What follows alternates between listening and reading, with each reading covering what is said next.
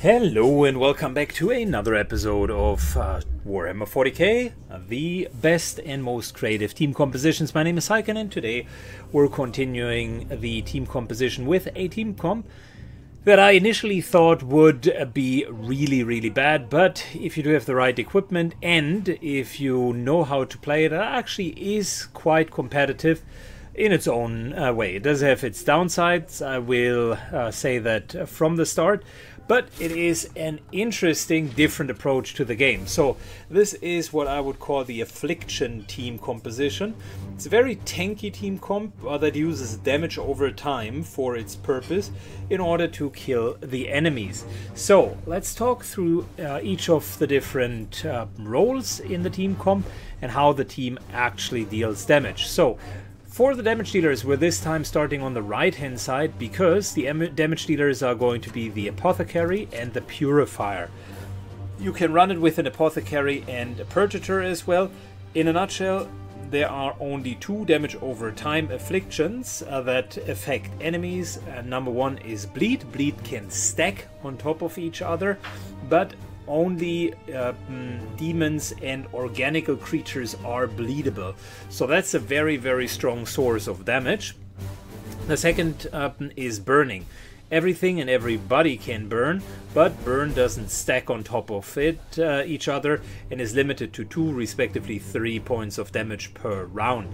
So the idea here is to dish out both of these conditions, but on top of that also make sure that the enemies have the least possible wiggle room. Naturally, there are a couple of enemies that are more difficult for this composition, specifically mechanical units, and for that particular purpose we will need single target damage, and we're going to see how that is going to work. So let's jump right into it. The first damage dealer is going to be the Apothecary. The important abilities here will be Scourging, which will deal 4 points of bleed for a relatively large area. The other important ability will be Emperor's Judgment, believe it or not, because with that, for 2 will points, you can effectively immobilize enemies, which is very helpful. If they can't move, they can't attack you oftentimes. As a bonus, we're going to go for Servitor Skulls, so that we do have a Hailer Skull as a mimic beacon. There are a couple of ways how this team comp is trying to not get hit or minimize damage, and the Hailer Skull is one of it. We're trying to get as much willpower on this character as possible, hence we got the Sacred Incense, and we are having, or we're running an armor that gives willpower as well as resistances and movement speed. The movement speed is quite important, I found, as the character needs to get into position as often as possible. Since nothing else is really required from them, you're free with the bolters and the melee weapon. I ended up using a bolter that adds 4 bleed on top of the normal damage with an affliction, so that in itself is a nice way of doubling down on an existing item, so to speak. You could also use a bolter that is particularly good against mechanical units. Let me search one up. This one here, as an example, would work, called Bone Blight. Has decent ammunition so that you don't need to spend a lot of time reloading, because we don't have any support for reloading, and is coming in with 8 points of damage plus a nice little crit on top of it. So we can use that just to deal with the mechanical units. And in terms of the melee weapon, I went with the Rod of the Ancients, which is 100% Aegis.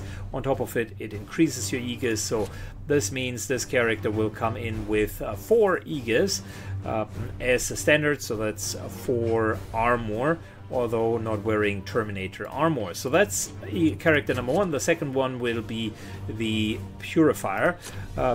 It works really also with a Purgator. All you need is that grenade tree down here, because we're going to deal a lot of damage with the grenades, but the reason why I used Purifier is because he also has Cleansing Flame as an ability, which allows any burn to go on as permanent. You heard that correctly, so theoretically you can just withdraw after setting enemies on fire, and after enough rounds they will die. There is no if and when and maybe they will die at some point.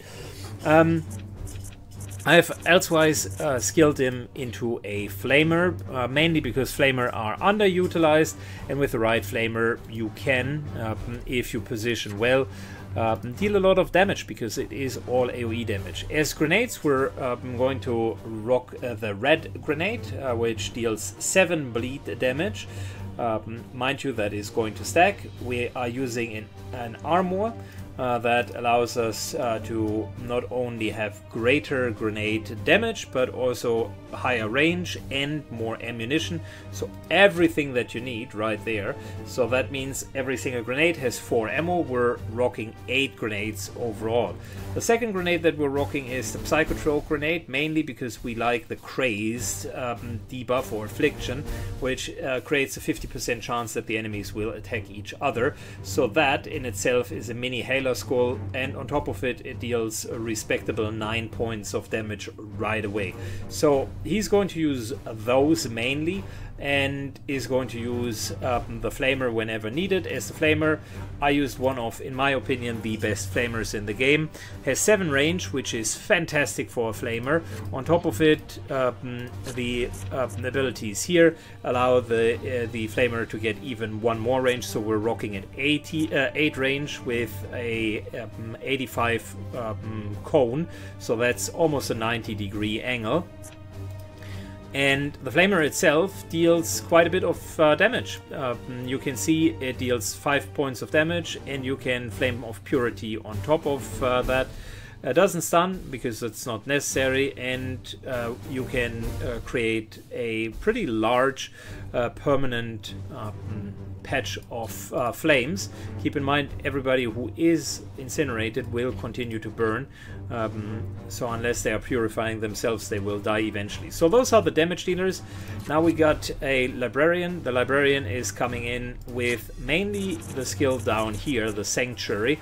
On top of it, you can let him teleport as well. So all you need for this build is really using the sanctuary skill, and then maybe some psi bolting, because that will mean he's going to deal damage if needed. Very will point efficient build, because you're only using 2 will points for this here, and the Psy Bolt only uses 1 will point. Since I had a few points left over, I also got teleportation and Price of Power. Price of Power is nice because with the right amount of focus, you always gain 1 will point back when you use a warp charge ability, such as Sanctuary, effectively lowering Sanctuary's price to 1 1 will point. And this character is built around will points because he does not need to do much else. He's built around effectively the focus, not will points, because focus will increase all of the trigger chances, including his Aegis, which he does have an automatic chance down here to trigger. So how did we do that? There are a couple of loadout items that increase focus. We're going with Power and Faith. That's 35% focus, a little bit of willpower, and 4 armor. Very, very nice all-round Terminator armor. As the melee weapon, we're using a staff as well. Staff of Supremacy would work with more willpower, but I wanted to kind of get something else going, so we're using a focus staff, Case Invoker. It's another 35% focus, 25 from the normal skill tree gets him to 95% chance, which effectively means everything is triggering every single round. That means the auto Aegis here is happening as well. The staff in itself is nice, has 3 extra crit damage, so can come in at 9 points of damage if needed. This character can support with damage. I've used Dire Exorcism since a lot of the larger enemies are also considered to be demonic, so having that extra +4 demon right there is very, very good. So that's 9 points of damage, plus the psi damage of his psi bolter is 12 points of damage a pop. On top of it, with psi bolter allows you to do pint, which is another affliction, simply taking 1 AP away from the enemy, making them even slower. And finally we got a paladin, which is going to use mainly, in this particular combination, the shield, so is using defend position and a few melee attacks. In order to give him some more range, I decided to put smite in. Doesn't require, you can still use a shield and smite, and on top of that go for Fury of the Ancients, which if you overcharge it for 4 will points, deals 12 points of damage and knocks back the enemy. The idea is like to get them further away from us, with both the shield interception as well as Fury of the Ancients. 12 damage is nothing to scoff at. In order to give him more range potential, we're going into a situation where we are having Terminator armor with extra grenade ammunition as well as bigger radius, and we're going to use red grenades here as well, fully going onto that bleed train. So the team here is capable of clearing an area quite efficiently, and once I saw how well the team works, I figured might as well make that guide. So let's see how the team comp plays out. Alright, we're starting today's exhibition with an engagement with quite a number of pretty high health enemy Chaos Space Marines.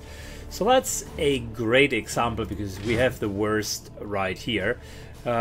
We got Lord of Vigilance with 27 hit points. We got my personal hate, the Noxious Blightbringer, and we got another 21 hit points, Blightlord Terminator, all of which generally are pretty sizable problems. So the way that we want to go about the situation is, for starters, when we are encountering these guys, we want to make sure that we're removing all of or purging all of their abilities.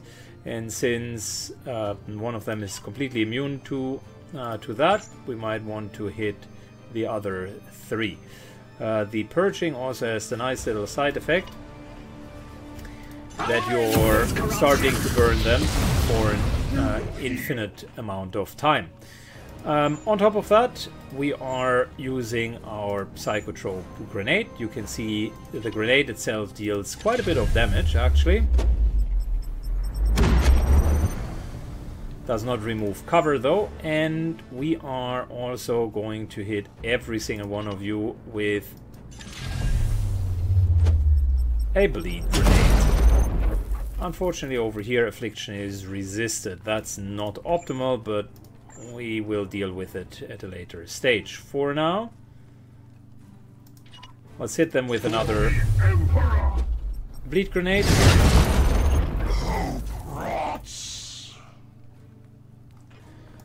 I just bled my own guys. That was unclever. Removing the bleeding with a stratagem, so that shouldn't have happened. We're gonna go in. We're going to tank over here. I am the Imperium Shield. Very good. To get the defenses up, I like Sanctuary.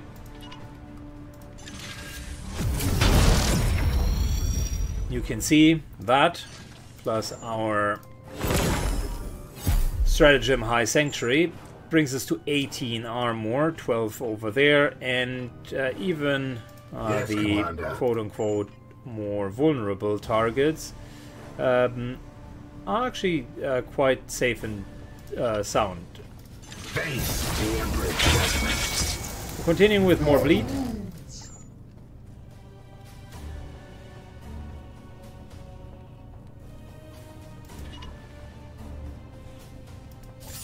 And we're warp charging the immobilization. Unfortunately, not a lot of targets, so I can't really show you that much. But we're eventually getting there.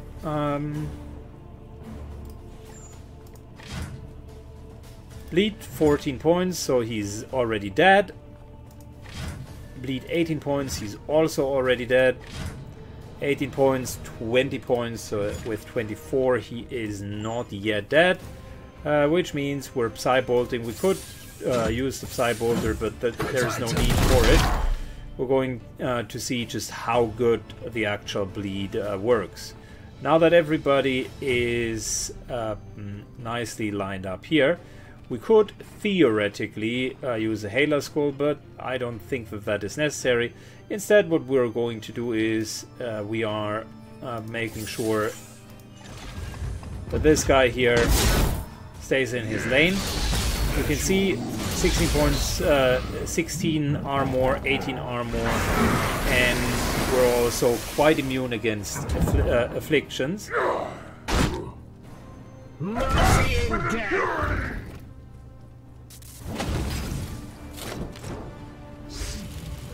Enemy loses his turn, and then the bleed kicks in. Taste true death. And even with Plasma Bolter, we're not seeing anything stick here. Silence doesn't stick. And guys, these were already very, very powerful Space Marines. Let's see what the sustain of this team is going to look like, because a new challenger arrives, and we just might want to welcome them. Alright, even without any further buffs, you can see that the team is doing super well with regards to armor. And I'm glad that this guy spawned, because this is by far, the Nurgle War Dog is by far the least favorable outcome for us, because the War Dog is immune to bleed and does have a lot of armor, comes in with 46 effective health. So let's see how the team is going to go about them. In case of the War Dog, he is immune to knockback, so he simply will not care. But we want to make sure that he receives as much damage as possible. A little bit of Fury of the Ancient, not an overloaded, just a normal Fury of the Ancient. We could combine that, but I rather prefer to have Warp Charge in case the War Dog approaches. So, and this is nicely where some of the previous defense mechanisms come into play, right? So we do have a bolter that in itself deals quite a bit of damage, so we do have 5 points of damage here, and I think you had another bolter that was competitive. Not Road of the Ancients, of course, the bolter. There you go.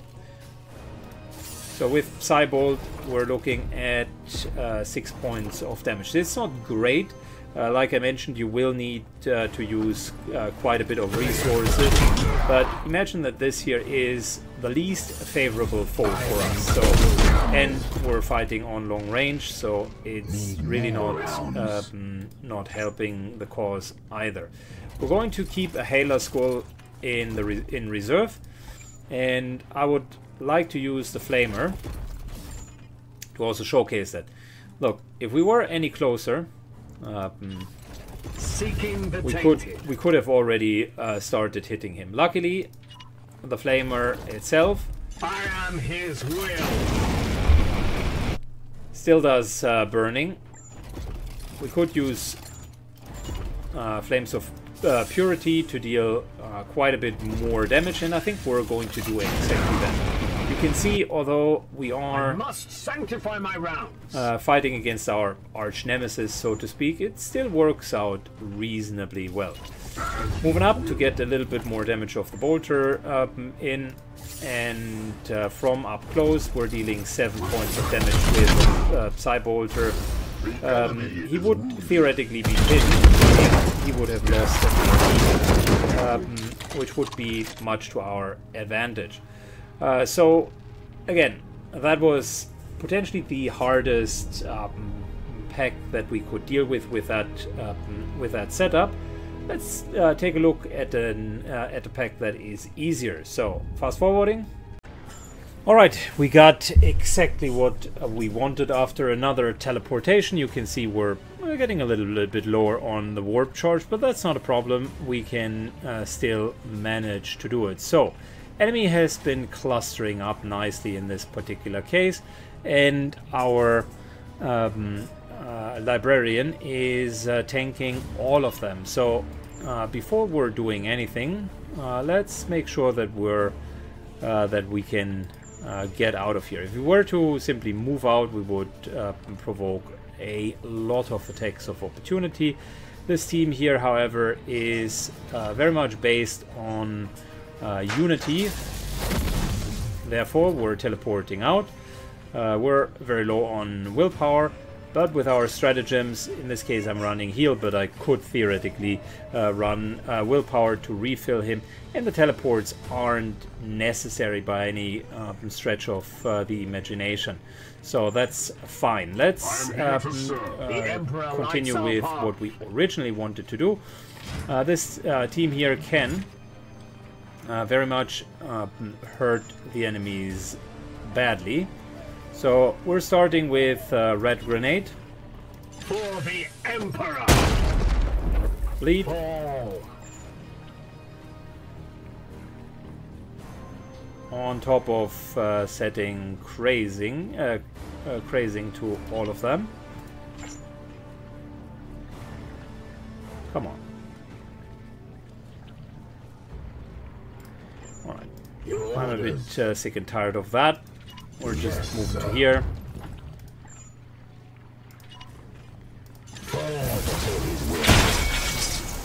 Mechanical one is immune to bleed, but that's okay. This is one of those situations where you can easily use enrage just to keep them off of you. You don't need to spend anything else. Plus,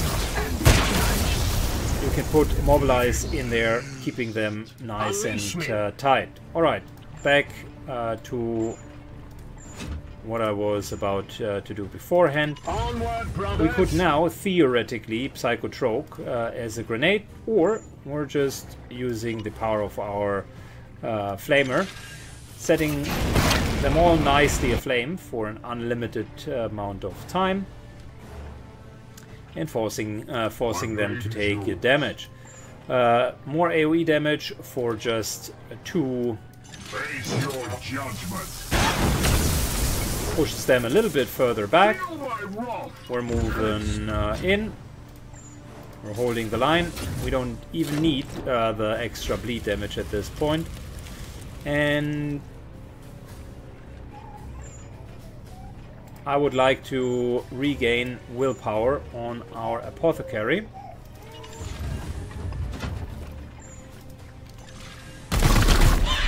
So slowly but surely we're hitting individual targets just to regain the willpower.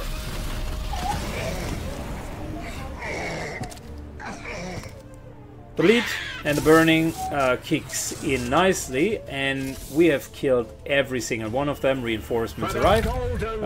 Let me fast forward so that we can get to the reinforcements. Alright, for the final part of this guide, I will show the end battle, where we are almost out of willpower for our librarian. But that's not a problem, because I deliberately wanted to showcase how this team can go very well with low will point count. It just requires a little bit more patience. As you can see, Sanctuary gets us up very nicely. Going to use High Sanctuary in order to put up a very nice defense. 100%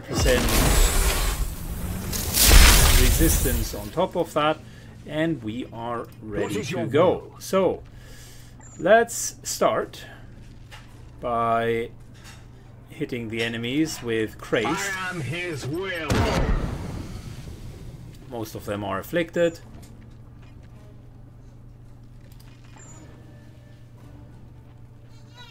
Shortly afterwards, we are hitting them with fire, cleansing fire that is.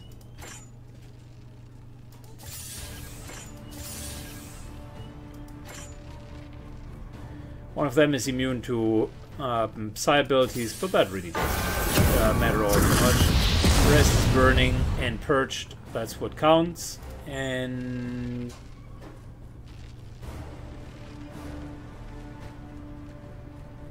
I think all of them are being hit by that grenade.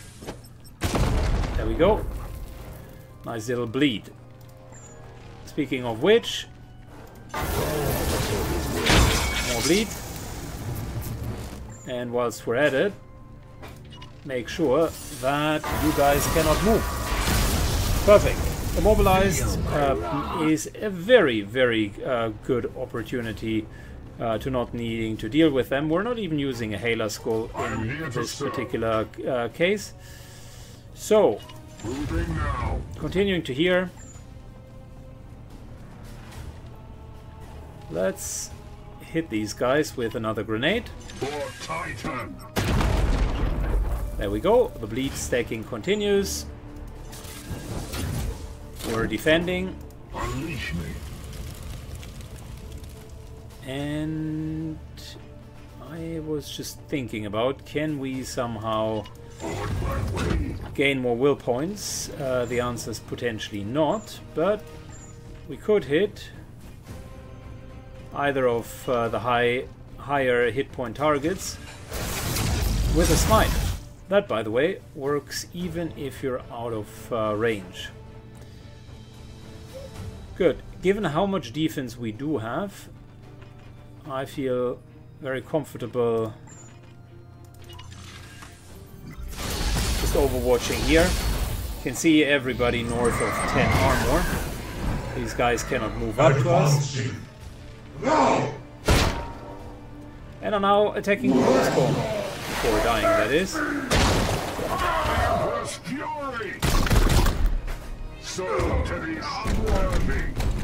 Every single one of them died. And of course this guide wants to showcase the bad enemies, which is why they continuously bring up enemies that seem mechanical.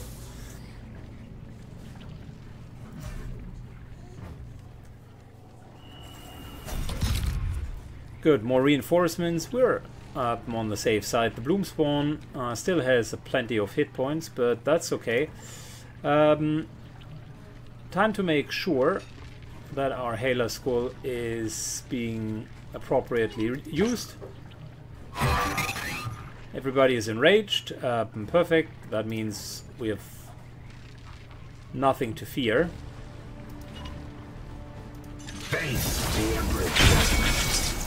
A little bit of bleed. Not too much. We're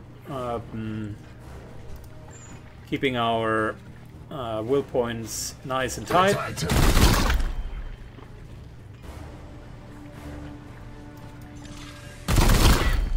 Prepping this for what is your will? Our librarian. Terminated. We're back to 4 will points. One more and we can start teleporting up. Standing ready. Alright, our grenades are still plentiful, so might as well just use that. And you can see they are enraged and now they are crazed on top of it.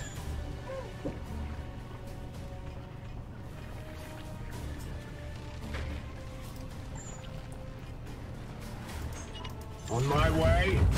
Moving up. And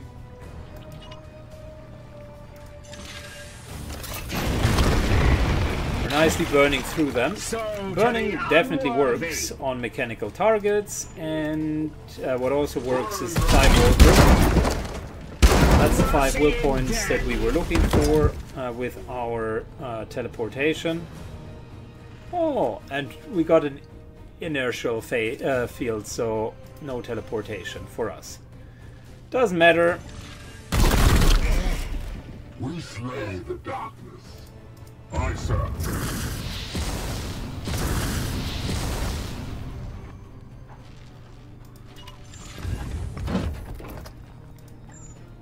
You can see we're simply damage overloading the enemy. They do not have the means to go through us.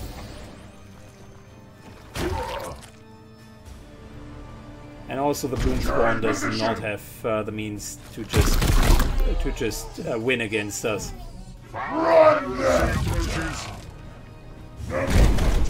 Alright, nice. A couple of more Space Marines.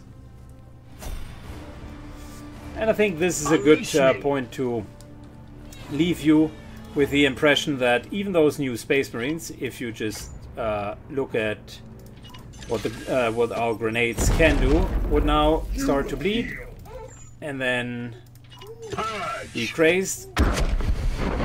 That would already kill them.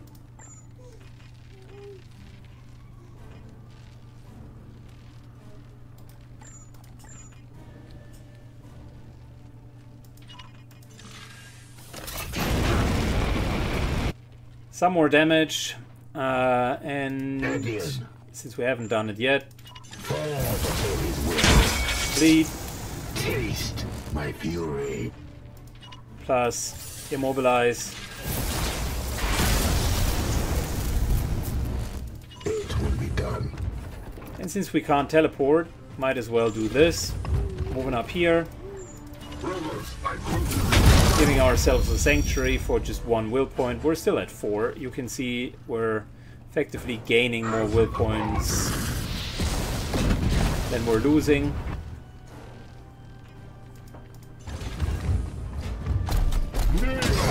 Our tank moves nicely in, and we're just going to defend this area. So, one last time, just to see how well the afflictions are ticking down. Not much is happening. These guys are trying to heal each other.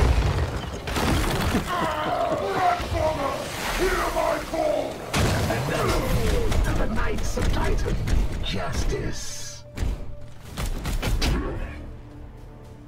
And we haven't taken a single point of damage there.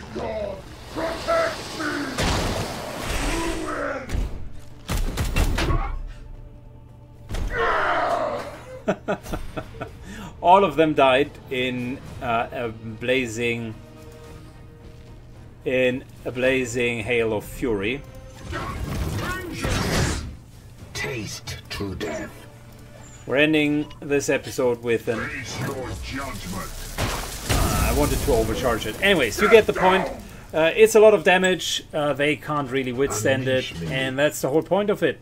I hope you enjoyed the Affliction team. It's definitely something that I haven't seen online, so it's a Saiken special, and it's an absolute fun team. So if you enjoyed the Affliction team, leave a comment down below. Let me know if you want to try it out, and I need to take care of my little one. Have a good one, and see you in the next guide. Bye bye.